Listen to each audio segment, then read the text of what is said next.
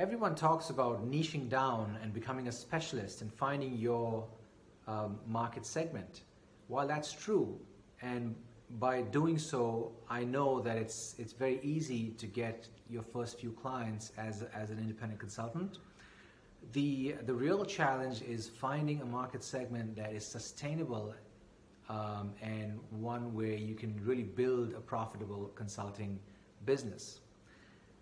Now, the problem I find with media in general, and even on social media, that the industries that are usually have the spotlight on them are glamorous and sexy industries, like Fortune 100 companies, or VC-funded technology startups, or the top 10 CPG brands, for example. And lots of consultants, they're attracted to these markets, and they try and find niche within these markets. While that is fine, it's okay if that's where your expertise lies. That's just, those markets are simply the tip of the iceberg. There are tons of markets, potentially profitable markets beneath the surface that just quietly go about their business, but nobody talks about them. But they've got problems and they've got budgets. So it's important to not just niche down, but also find underserved markets that you can go in and dominate.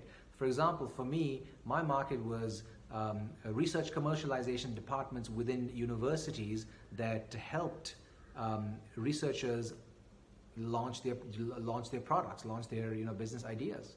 So I didn't know such departments even existed, but when I did, I doubled down and I made that my niche. And they had lots of budgets, and they had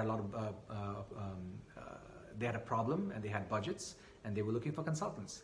So that's where I built my business, and nobody really talks about them in the media.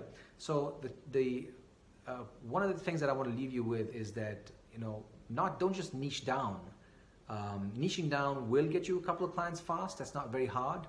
But as a consultant, you're not just a service provider, you are a business owner. So you need to build a sustainable business over the long term. And if you want to do that, then get curious about underserved markets, because that's where the real profits are. Thanks for watching. Drop me a comment if you felt this was useful. I'll see you tomorrow.